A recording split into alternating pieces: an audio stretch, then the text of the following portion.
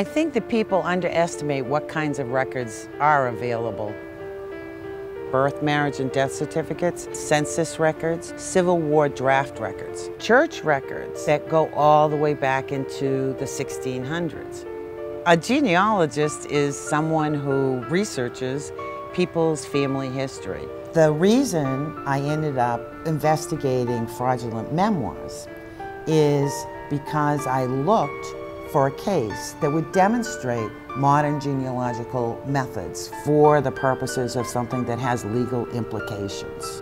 I actually selected the Di Fonseca case because it was a high-profile case. Misha Di Fonseca told a story of being a hidden child in World War II, a Jewish child who had to be hidden to protect her from the Nazis. But she also said that she was nurtured by wolves, that she actually lived with wolves, not once, but twice during her travels. It was a very compelling story. Disney took an option on a film, and Oprah was interested in the story, but there were many inconsistencies in the story, and we didn't know who the people really were.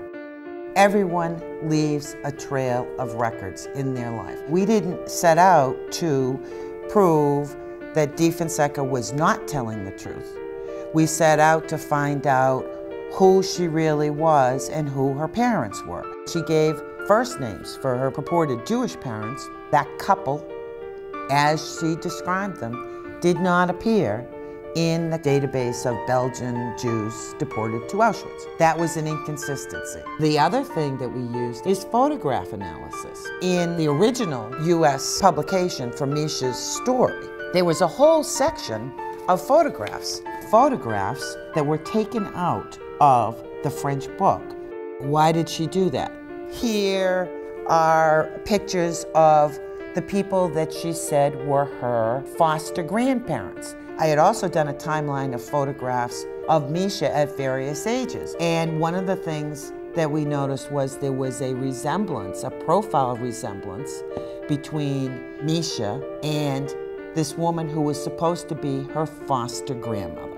And we said, what if this is her real grandmother? Which in fact turned out to be true. This was her real family. We solved it in 1 month. Her story was not true, and it was something that was deceiving the public. These kinds of frauds, they're very personal. Real Holocaust survivors who were telling their real stories really were offended by the fact that this fairy tale was getting so much press because it wasn't true. If you romanticize something that's so devastating as the Holocaust, then it really minimizes the real stories.